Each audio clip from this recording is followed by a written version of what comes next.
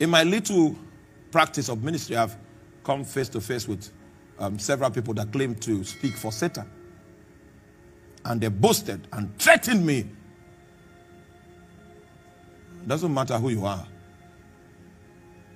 No one threatens me.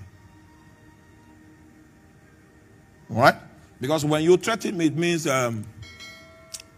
you want a battle. Then I will go and consult with the one that sent me. Because it is his work I was doing that I irritated you. I would have wanted to be playing soccer.